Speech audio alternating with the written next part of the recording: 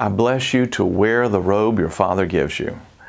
When Jacob played favorites and gave his youngest boy a fancy tunic in Genesis 37, some say the 17-year-old dreamer should have put the garment in the drawer, should have shelved the sign of his father's favor to protect him from his brother's ire.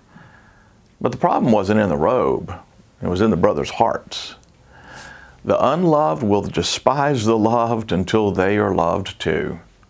One day, Joseph's brothers would watch him wear another robe, woven in garments of fine linen, a royal outfit from Pharaoh's closet, and the brothers would tremble, until Joseph revealed himself and fell on his wicked brothers with love rather than vengeance.